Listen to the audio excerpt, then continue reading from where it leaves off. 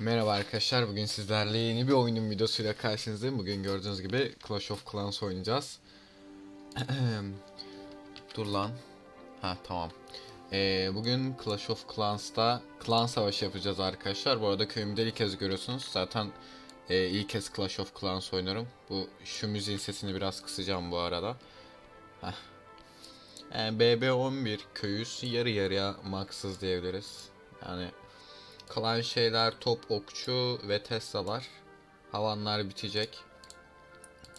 Onun dışında iki tane kahramanımız max, bir tek büyük koruyucu şu an 14 seviye oluyor galiba. Havanların 3'ü basılıyor. Bomba kulesi bitti. Şununla beraber. Şöyle göstereyim. Büyük koruyucu da 14 seviye 15 oluyor galiba. Şöyle direkt hesabımı göstereyim ben size. Şu şekilde. Seviyeleri falan filan. Şu anda 3820 kupadayız. İnşallah 4100 kupa olmaya çalışıyorum. Olabilir miyim bilemiyorum. Bir de klanımız var. Twitch'ten gelen arkadaşlar, gelmek isterseniz klana gelebilirsiniz arkadaşlar. Bu videoda hem klan savaşı yapacağım. Hem de normal kupa kasacağız galiba. Bu arada zorlu bir klan var karşımızda. Başlar başlamaz bütün saldırı haklarını kullandılar neredeyse. İlk 5 dışında herkesi üçlediler. İlk 5'ten de bu şekilde yıldız almışlar. Biz önceki klan savaşında 58 yıldız gibi mükemmel bir yıldız aldık. 20 ve 20 için 60 yıldızdan 58 yıldız aldık. 3 tane win streak'imiz var klan olarak. Savaş liginde ikinci olarak bitirdik. Bu klanı da bu klan savaşında kazanabiliriz diye umut ediyorum. Şimdi ben birinciye saldırma deneyeceğim. Birinci benim için zorlu bir köy. İkinci daha kolay çünkü belediye basmış sadece. Birinci ama BB12 bir belediye, sağlam bir BB12. Max olmasa da şöyle toplarıdır, okçu kulesidir, düşük seviyeleri var. Ama yine de 3 tane sağlam cehennem kulesi ve sağlam tavırları da bulunuyor arkadaşın. Şurada bir tane büyücü kulesi düşük. Saldırıyı şu desteğiyle yapacağım. Full yıldırım kullanacağım. Tomruk atar aldım, pek aldım. Taktiği şimdi size anlatacağım. Öncelikle yıldırımlarla şu hava savunmalarını düşüreceğiz. Bu hava savunmasını şu ordu kampıyla düşüreceğim. Bu hava savunmasını hava patlatıcı değil, kartal ve şu çift topu düşürürüz. Bu hava savunmasını şu tekli cehenneme vurdurtabilir miyim? Bilmiyorum. Ama deneriz. Bu hava savunmasında tekli cehenneme vurdurtarak düşüreceğim. Ondan sonra tam şuradan tomruk atacağım. Tomruğu hem kartal topuna hem şu tekli cehenneme değdirmeye çalışacağım. Ondan sonra zaten buradan hem kral hem kraliçe içeriye sokmaya çalışacağım. Çünkü zannediyorum ki bu belediyeyi ancak kraliçenin özelliğiyle falan zar zor alırız. Max seviye belediye, BB12 silahı var ve klan karesi var. O yüzden zehir almamız lazım. Zehir almayı unutmuşum. O zehir işini hemen halledelim mi biz? Şöyle. Bir tane zehire ihtiyacım olacak. Zaten 12 yıldırım şeyleri almaya yetiyor bu arada arkadaşlar. 4 tane hava savunması var. Her biri 3 tane istiyor. 12 yıldırım yetiyor. Bir tane yıldırım elimize fazladan kalacak yani. O şekilde saldırımızı yapacağız. Umuyorum 3 yıldız almayı. Bir de şu adamın klan karelerinde ne olabilir diye bir bakmak için şu saldırıya bakacağım. Nogay saldırmış. Klan karesinden ne çıkmış acaba? Gördüğünüz gibi BB basmış sadece adam. Bir hızlandıralım. Önemli olan bizim için klan karesinden ne çıktı? Kraliçeyle temizlik yapmış. Elektrolarla da almış. Zaten köy tırt olduğu için kolaylıkla almış. Elektro çıkmış. Tamam. Elektroya zehir güzel iş yapar. Köye bu arada elektroyla değil de balonla saldırsaymış daha clear olabilirmiş. Zaten köy dandik sonuçta. Şöyle yıldırımımı basacağım. O basıla dursun. Onun dışında ikinci köydeki saldırıları yaptım diyebiliyorum. İkinci köyde ganimet kasıyorum bir yandan. Şu kütüğü temizleyebilir miyiz? Etkinliklerim şu an için full. 10 saat sonra 3 tane birden etkinlik gelecek. Bir hafta sonu geliyor. Bunun da videosunu çekerim büyük ihtimal. Eğer isterseniz çekmeyi düşünüyorum. Baskın hafta sonunun videosunda. Baskın hafta sonunda bilmeyenler için şu balonlu yer arkadaşlar. Burada savaş yapıyorsunuz. Klan yeni bu arada. bilmeyenler için. Bir iki haftalık falan filan. Nugay balon istemiş bu arada, bunu da bir ara atarız. Dediğim gibi gelmek isterseniz klan kodu zaten şurada gözüküyor. Dilerseniz gelebilirsiniz arkadaşlar. Hatta Discord'da olanlara büyük rolü de veriyoruz. Şurada sinsi goblin. Ganimetlerim falan max bu arada. Taşım da gayet fazla. Çünkü ganimetler, duvarları maxladım zaten. Ganimetleri pek harcayacak bir yer yok. Artan ganimetlerle. Duvarları maxlamamın sebebi de gördüğünüz gibi sezon başlayalı 15 gün falan oldu. 191 savaş atmışım. Biraz fazla savaştığımız için, biraz fazla aktif oynadığım için oyunu, ganimet bayağı fazla arttı. O yüzden duvarlar erken max oldu. Umarım BB11'de 4100 kupa olmayı da deneyeceğim. 5 dakika sonra korumam bitiyormuş bu arada. Normal savaşlarda atacağız. Bilginiz olsun. Şu zehir 30 saniyesi kaldı. Onun için bekletiyorum sizi biraz. Şu zehiri de basalım. Ondan sonra klan savaşına gireceğim. Ne yapacağız klan savaşına bakalım. 2 tane bebek, 9 ejder, 12 balonumuz var. İçinden Pekka çıkacak. Hem kraliçe hem şeyi tanklar diye Pekka almak istedim. Hem de belediyeden tek yemez diye düşünüyorum. Max level Pekka, 9 level. Öyle umuyorum en azından. Sadece tomruk atarı bu üçüne birden nasıl vurdurtturabilirim? Şuradan biraz aşağıdan atsam şöyle. Bilmiyorum. Aşağıdan atsam ikisine de vurur gibi, bir tık aşağıdan. Dağılmaması için bebek ejderhalarla şey de yapacağız. Zehrimiz gelsin de. Bekliyorum halen. Çünkü elektro canımızı okuyabilir biraz. Tamam, zehrimiz gelmiş gibi gözüküyor. Birinciyi deneyelim bakalım. Öncelikle nereden yıldırım atmaya başlasak? Şu tekliğe mi atalım? Bence bunu atalım. Önce kartal topunu atalım. 9 level yıldırımlarımızı. Tamamdır. Her şeyimiz tamam. Bir tek kahramanımız yok. O da yükseltmede. Bismillah.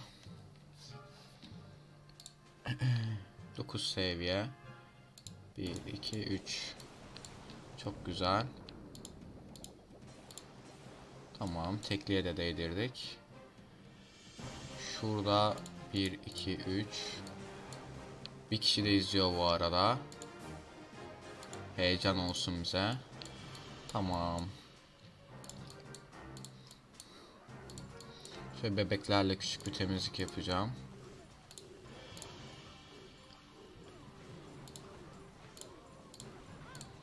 Şöyle ejderhaları atacağım. Önden balonlar. Özellikle mayın varsa temizlemesi için. Güzel barbar kralın içeri girmesi çok hoş. Cehennemi aldı. Tahmin ettiğimiz gibi oldu ama kartal topuna vurmayacak. Anlaşılan o ki. 2 tane şey geldi. Zehri direkt yapıştırdım. Düşünmeden. Kraliçe halleder diye umut ediyorum. Kraliçenin özelliğini basacağım arkadaşlar erkenden. Hem belediyeyi düşürdü hem de destek ekiplerini. Güzel gidiyoruz şu an için ama ejderhalar ve balonlar çok üst tarafa yayılmış. İçinden Pekka da çıktı. Pekka kraliçeyi biraz tanklar diye düşüneceğim ama X'de şu an çoklu tamamen şeye odaklanmış durumda. Güzel. Bir tane vur ona. Çok iyisin Pekka. Şurada 3 tane kahraman vardı bu arada. Onları hiç görmedim ya. Daha yeni fark ediyorum. İnşallah bu arada Barbar Kral'la muhatap olmazsın. Valla 2 yıldız aldık ama 3 zor gibi duruyor şu an, bakalım. Al işte, Barbar Kral kraliçeye vurdu. Pekka varken. Biraz unlucky. Yani köyde 2 tane X'eyi var yukarıya vuran.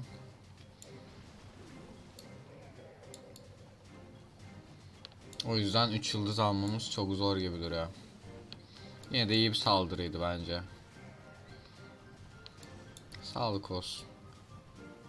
Alabildiğimiz kadar yüzde alalım.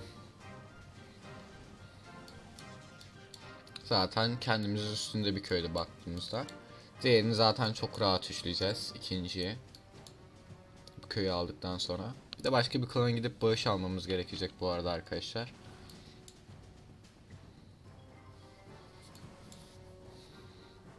Bunu da alabilir misin bakayım. Aldı onu da %74. %74'te kaldı. Köyün alt tarafı kaldı. Güzel. Kimizde de hiçbir fikrim yok bu arada. İkinciye saldıracağız. İkinci dediğim gibi kolay olması lazım. Evet. Zaten hava savunması namına bir şey yok. Bir kartal topu var. Bir de kaya saçarı var. İkisini de yok ederiz. Hiç sıkıntı değil. Buna destek olarak ne alsak ya? Karaya bakıyor bir de XI'leri rezalet. O zaman bunu da hava alalım. Destek olarak. Hemen bekleyin bir. Bunun BB'si bize sıkıntı çıkartır mı diye düşünüyorum. BB 13 çünkü ya. O da bir yandan ordu bassana. Şöyle 8 tane. Şöyle 11 tane. Hatta video için iksir de kullanacağım. İksir çok uzun sürüyor gerçi ama klan değiştireceğim. Sonraki KS için bağış alalım. Hangi klana girebilirim? Sende var mıdır? 2 kişi aktif. Yani bağış alabileceğim bir klan arıyorum şu an. Şuna da bakayım. Tomruk var mı yazayım? Özellikle tomruk olursa bizim için çok iyi olur.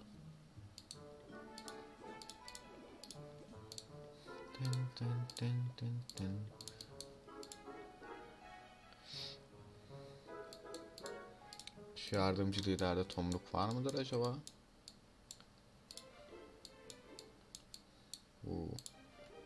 Olmaz olur mu? Ha, tomruksuz da yeneriz aslında buraya. Yukarıdan ne isteyelim? Elektro isteyelim.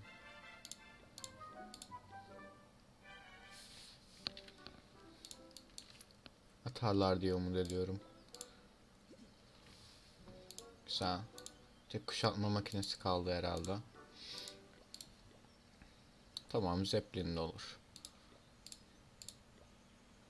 Ben kendi klanıma geri döneceğim arkadaşlar. Şu şekilde.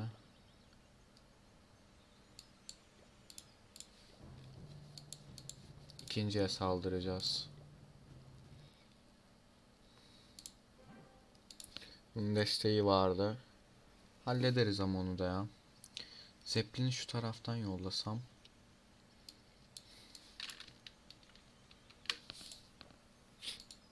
...13 tane yıldırımımız var. 13.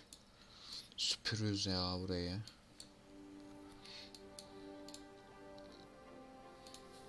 Saldır dedim.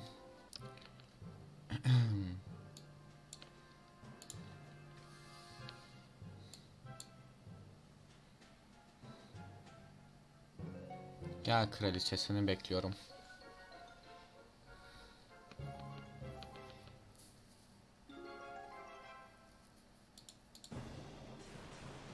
Çok güzel.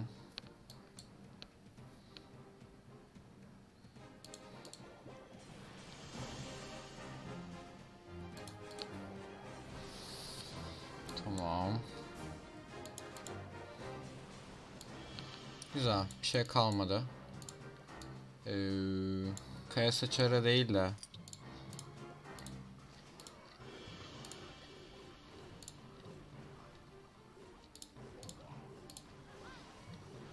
şu kartal topunu açmadan kartal topunu alabilir miyiz acaba? Küçük bir deneyeceğim bakalım ne olacak.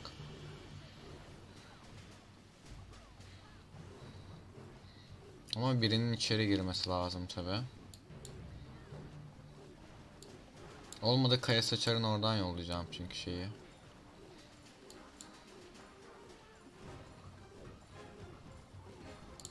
Şimdi barbar kralın özelliğini de basacağım.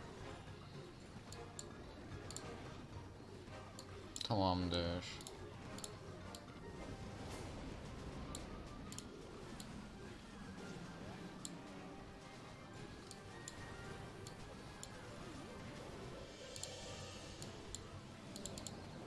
Şöyle şuralara yıldırımlarımı atacağım.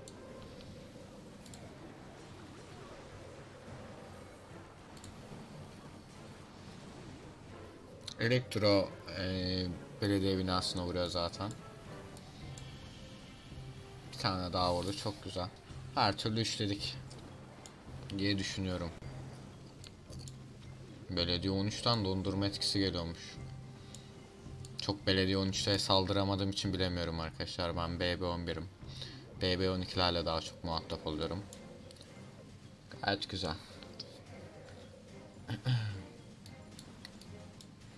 Ya tam bu bizim için basit bir köydü. 5 yıldız alarak bitirmiş olduk. Fena değil.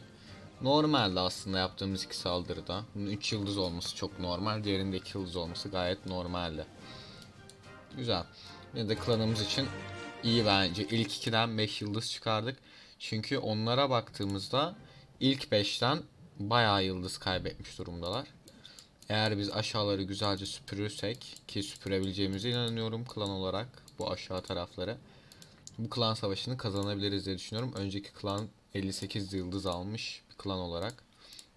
Bizden yana umudum fazla arkadaşlar. Şimdi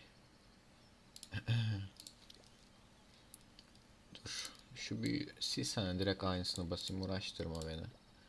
Tamam, çok güzel. Bu arada şimdi şey yapabilirim. Şu tek oyunculuğu ya da normal girebiliriz. Ben potion basacağım ya. Şu büyülü ögelerden kullan. Şuradan da hatta 25 taşa al bir tane. Oradan 25 taşa halletmiş olayım onu.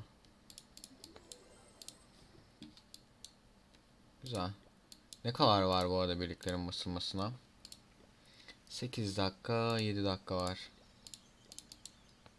Videoyu durdurma özelliği olsa burayı keseyim diyeceğim ama videoyu durdurma özelliği galiba kullandığım programda yok. O yüzden ikinci köyde saldırı yapabilirim. 54 dakikalık bir korumam var. Şu potion'u keşke erken bassaydık ya. Karşı dördüncü falan ne alemde? Karşı dördüncü köy sağlam. Nogay birinci hesabıyla ama buraya en kötü ikiler diye düşünüyorum.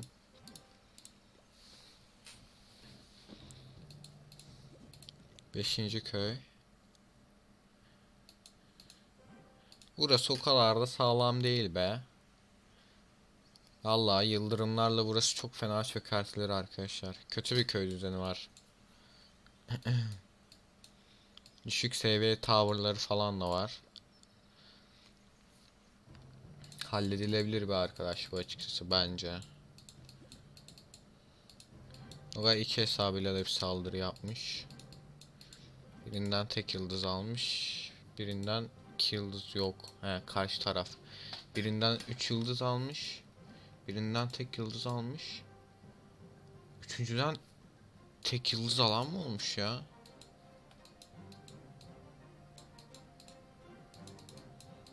Bizden üçüncüye saldıran olmadı değil mi? Çünkü tek yıldız sanki var gibi gösteriyor da. Anlamadım pek. İkinci köyde biraz savaş yapalım mı?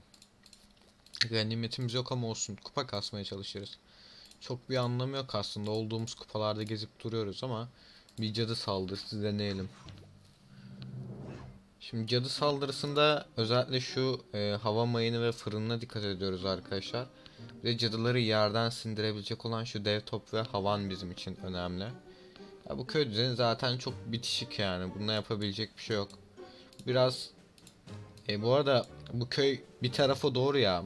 Sağ üst köşe, sağ alt köşeye koymuş. Ne denir buraya bilmiyorum da işte köyün sağ tarafı aslında merkezin sağ tarafına koymuş. Yani cadı saldırısı için şu sol köşe en uygunu.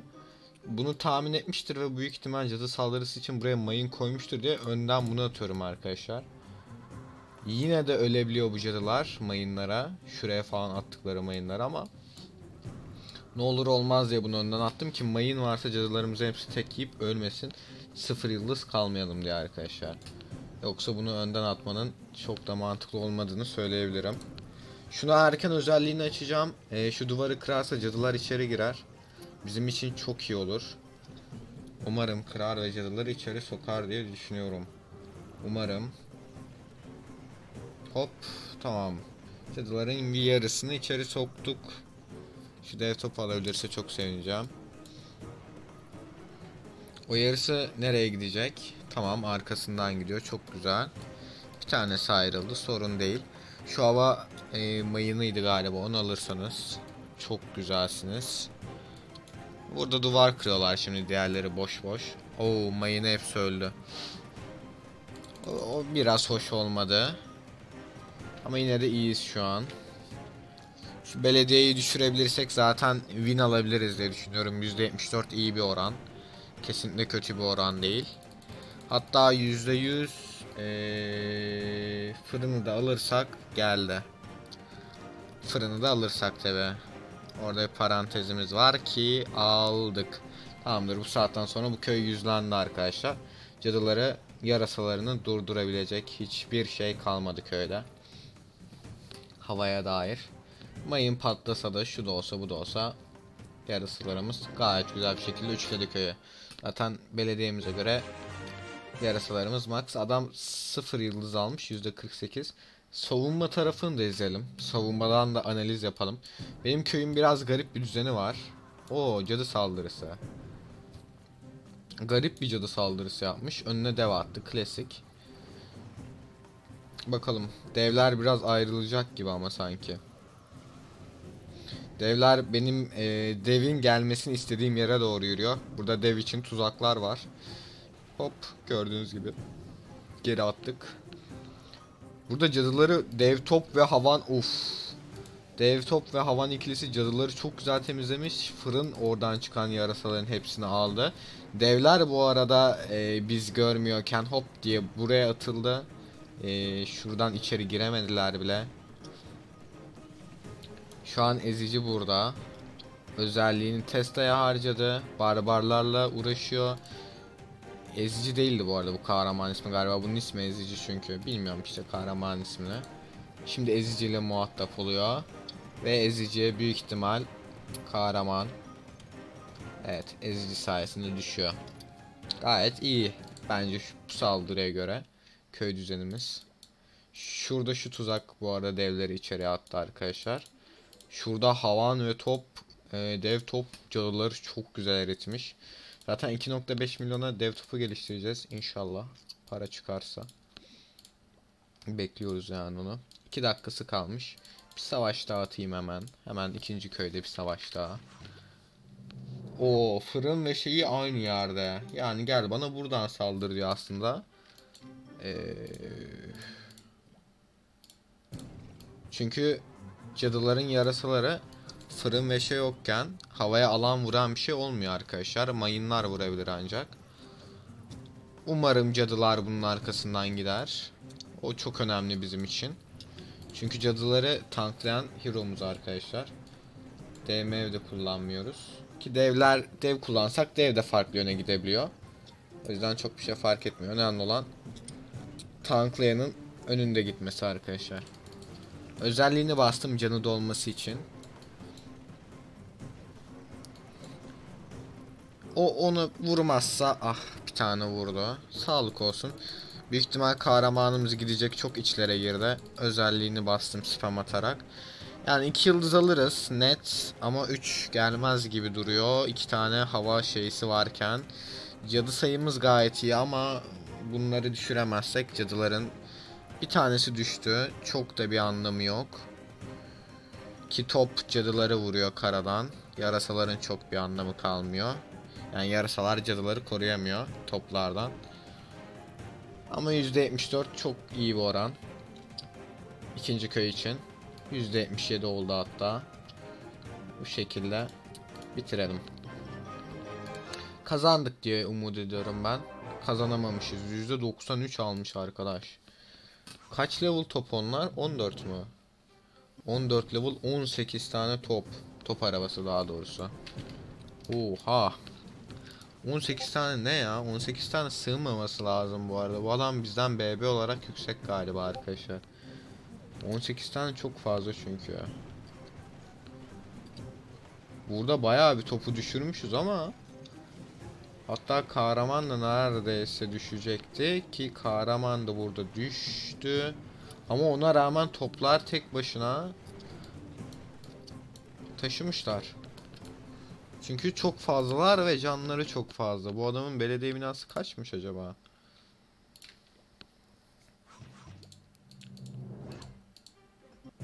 Bizden bir yüksek, bunun mega Tesla'sı var. Oo, bunun 3-6 tane şeyi var. Kampı var. Bizde 5 tane mi var? Bizde 1, 2, 3, 4 tane kamp var. Adam bizden 2 belediye mi yüksek acaba? Galiba 2 belediye yüksek. Çünkü adamın 6 tane kampı var. Ha, gerçi bizim de burada 5. Evet, bizden bir belediye yüksek arkadaşlar adam. Ve bir tane fazla ordu yeri olduğu için o kadar fazla olabilmiş. Tamamdır. Yani olması gereken kupadan biraz düşükmüş arkadaş. Bize göre de biraz yüksekmiş. Ya da başka bir klandan yine istek isteyelim. Ya da Çınar aynı anda iki hesabıyla da nasıl oyunda olabilir ya? İki hesap da Çınar'ın diye biliyorum. İkisi de aktif gözüküyor. Maşallah. Bu aktiflik bir bende yok. Bu arada balonlar gitti. Şuraya. Neyse, sıkıntı değil. Rica ederim. Video çıktım. Video çekiyordum. Hadi yine ünlüsün.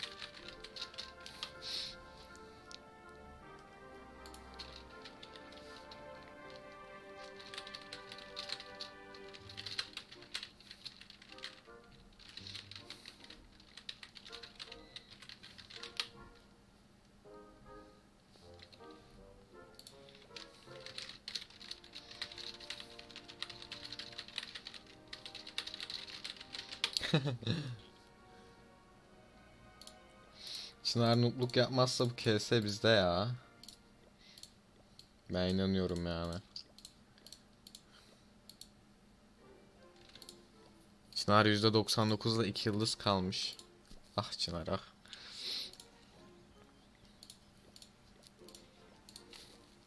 Bir bağış alalım da. Üçüncü klan mıydı bağış aldığımız bizim? Hatırlamıyorum. Bayım. 6 kişi aktif. Güzel. Elektroya falan gerek yok. Bağış atsanız yeter ya. Yıldırım bir de. Rica edeceğim.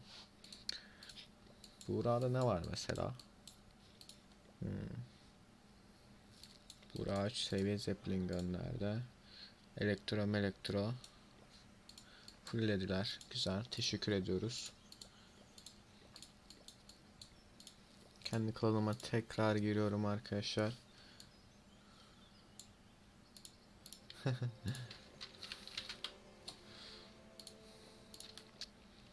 Şimdi bize göre çok yüksek adamlar gelecek bu arada. Hep BB12'ler falan göreceksiniz. Genellik ağırlık yani. 20 kupa fena değil ama bu adamdan çok yüzde alamayız gibi arkadaşlar. Çünkü sağlam bir BB12. 3 tane çoklusu var. 26 kupa. Belediye tamirde zeplinimiz var.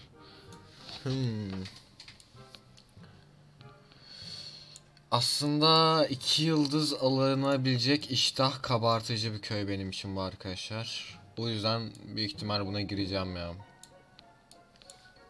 Zeppelin olması biraz sıkıntı ama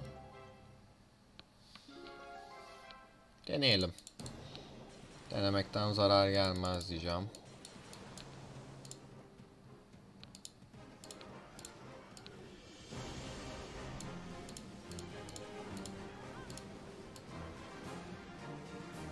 Şöyle balonları da yayarak atalım. Buradan Zeppelin'i yolladım.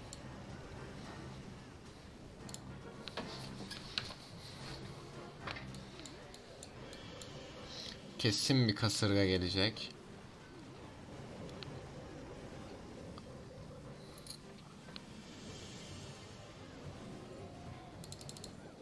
Şu hava patlatıcıları alabilir miyiz? Hiç sevmiyorum kendilerini.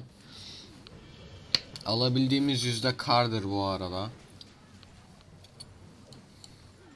Şu ileride 2 tane hava savunması var, onları almadık ama idare edeceğiz artık. Aldığımız yüzdeye göre kupa alacağız, o yüzden bizim için yüzdeler çok değerli. Ama elektronun ejderha ile gitmesi hiç hoş değil. Elektro vuramıyor çünkü öyle olunca. Şurada bir tane wave clear atan adam gibi adam bir ejderhamız var. Bize kupa kasıyor burada. Yüzde kasıyor. Yüzde de eşittir kupa olduğu için. Aynı zamanda kupa da kasıyor diyebiliriz. Kraliçenin özelliğini tam doğru... Ananı satayım ya. Tam doğru zamanda basacaktım. Yetişmedi. Şunun menziline girdiğinde basacaktım. Bir tane daha. Ah. Tamam. Burada ejderhamız dediğim gibi güzel kupa kasacak bize. Buradan bir 18 kupa 17 kupa alsak Allah bereket versin diyebiliriz. Bir 18 bir 17 kupa 26 kupa 3 yıldız alınca veriyor arkadaşlar. 18-17 Allah bereket versin deyip sakalımızı avuştura avuştura gidebiliriz yani. 18-17 kupa, fazlasında gözümüz yok. 4100 kupa olmayı kasmaya çalışıyoruz.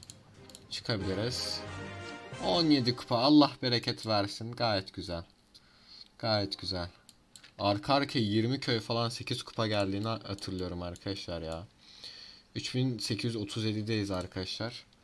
4100 olmamıza halen var. 250 kupadan fazla var. Ama 3200'lerden buraya geldiğimizi düşünürseniz aslında o kadar çok yok. İyi bir konumdayız aslında. Ne kadar var? 4 dakika 2 dakika var. Bir tane ikinci köy saldırısı atarım. Ondan sonra bir saldırı daha atıp yavaştan videonun sonuna gelebiliriz diye düşünüyorum. Video 40 dakika yeterli olur herhalde. Clash of Clans videosu için fazla uzun bile diyebiliriz. Ben bilerek sizin için biraz uzun tutmak istedim. Belki Clash of Clans izlemeyi çok sevenler vardır aranızda. Fırınla şey yine yan yana. Yani çok kötü bir düzen cadı saldırısı için. Ama bakalım, kafamıza mayın gelmezse cadılarımıza bir sorun yaşamayız diye umut ediyorum. Bu duvarlar burada ne arıyor inanın bilmiyorum. Adam bize belediye olarak aynı. Ama maxlamış köyü. Evet, cadılar çok ayrıldı. Evet. Sonumuz pek iyiye gitmiyor arkadaşlar. Anlık olarak 3 tane cadıyı burada hibe etmiş bulunmaktayız toplara. Bir cadı daha kafasına göre esti ve gitti. Ve kahramanımızın seviyesi düşük olduğundan dolayı bir takım sorunlar yaşıyoruz. Köy max bu arada. Biraz sorun yaşamamızın sebebi bundan ötürük ve duvar sisteminden dolayı gerçekten merkeze sokmadı bize. Uf, dev top bir vurdu, yamulduk. Evet, 2 yıldız gelmeyecek bu köyde. Çünkü ne yazık ki yarasaların ne gücü yetti merkeze almaya, ne de merkeze birisi girmeyi niyetlendi. %64 tek yıldız kalacağız. Sağlık olsun. Büyük ihtimal lose'dur maç. Dedim ve win geldi. %48 tek yıldız almış. İkinci yıldız az kalsın geliyormuş ama gelmemiş. İskelet atan balonlarla saldırmayı tercih etmiş arkadaş. Hem kara hem hava birliği yani. Garip bir tercih. Daha çok hava birliği aslında bunlar. Benim gözümde.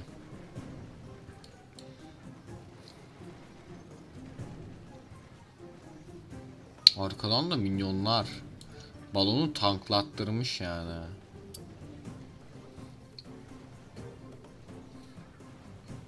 Oo. Dev topu gördünüz mü, ne yaptı orada? Bak, şunu alsaymış gidiyormuş. Allah'tan alamamış. 2563 kupayız burada da. Birlikler basıldı diye umut ediyorum. 2 dakikası kalmış. 3 dakika sonra da istek var. Bir tane daha, bir tane daha. Şimdi bu sefer fırınla şey ayrık yerde. Normalde olması gereken biraz bu. Fırın bu arada bu bombadan daha iyi tutuyor ama şurada düşük level çift top falan var. Biraz iştah kabartıcı da şu düşük level çift top. Üstte de eziciler falan var. Ne yapsak bilemedim. Çok dağılmamak için sağ tarafı tercih edeceğim. Bu sefer kahramanımızı biraz daha... Usta inşaatçıydı galiba bu kahraman ismi. İnşaatçıydı ya da.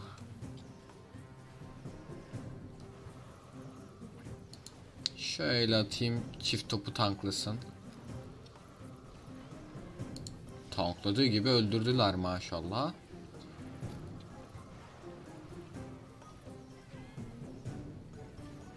Bir tane cadımız orada. Hayır, sen de ölme lütfen. Öldü. Bizi dinleyen mi var? Şu ölsün artık ya. Dev top. Ezici çok alakasız gitmiş ama ya. Cadıları o kadar fazla kaybediyoruz ki. Ezici keşke biraz cadıların arkasında dursa. Köy çok iyi bir köy de değildi yani. Ezici'nin level'ı düşük olması çok büyük bir sorun. İkinci köyde gerçekten ezici diyorum ben bunlarla, alışın artık. Usta inşaatçının düşük level olması çok büyük bir sıkıntı. %100 almış maşallah. Bu adamın köyü bizle eşit miydi? Değil galiba. 2 tane bacası var, solda şeyi var. Evet, değil. Evet, bizden bir seviye yüksekmiş belediye binası arkadaşın. Burada usta inşaatçım senin ismin. Savaş makinesiymiş. Tamamdır. Usta inşaatçı galiba savaş makinesini kullanan arkadaş. KS demiş, istek istemiş de.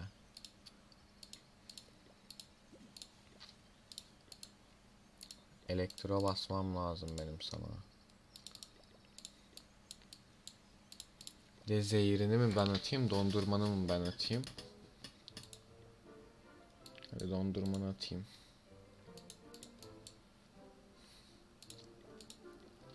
Bir diğer klandan yine bağış olalım arkadaşlar. Şu klandan atıyorlar da. Şu an aktifi var. Binici ve tomruk istemişler. Burada da yüksek seviyeli arkadaşlar klan savaşı yapıyor. Bu arada George videolarının devamını isterseniz yorumlarda belirtebilirsiniz arkadaşlar. Seveniniz varsa, izlemek isteyeniniz varsa çekebilirim eğer isterseniz.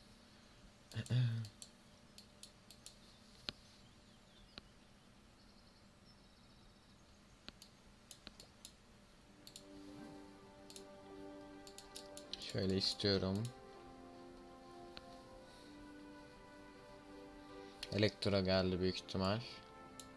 Evet, tokmak geldi 3 seviye. Tokmağı pek sevmem ama sorun değil. Kara iksir depom da fullenmiş bu arada. Benim için çok önemli değil zaten ganimetler, farkındasınızdır. İşçilerin boşalmasına 7 saat 12 saat var.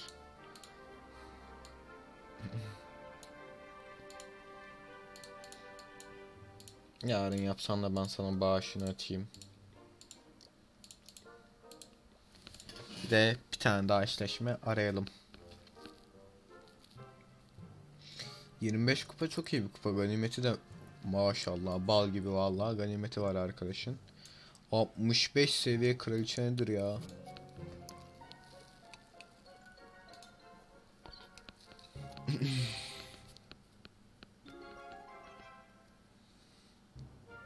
Bir şeyler deneyelim bakalım bu arkadaşa. Ne olacak merak ediyorum.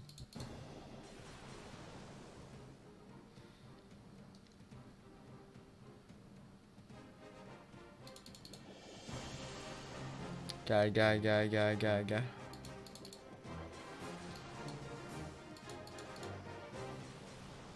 Şeye değdirebilir miydim acaba onları?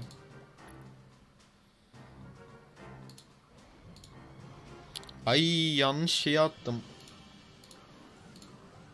Neyse, olur öyle fail'lar.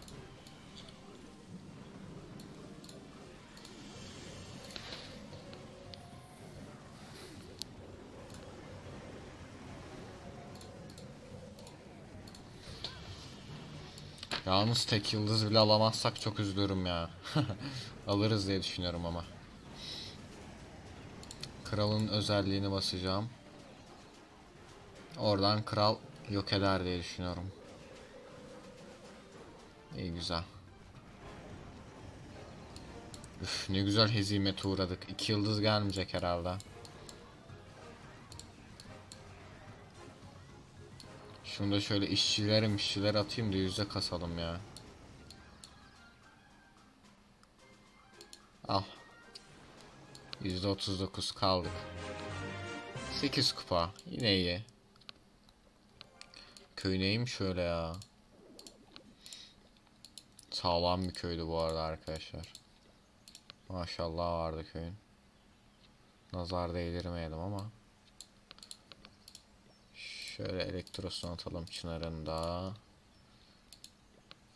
Bir de şuraya 2 ejderha basacağız. Başka ne kaldı la? Bir tane de balon. Güzel.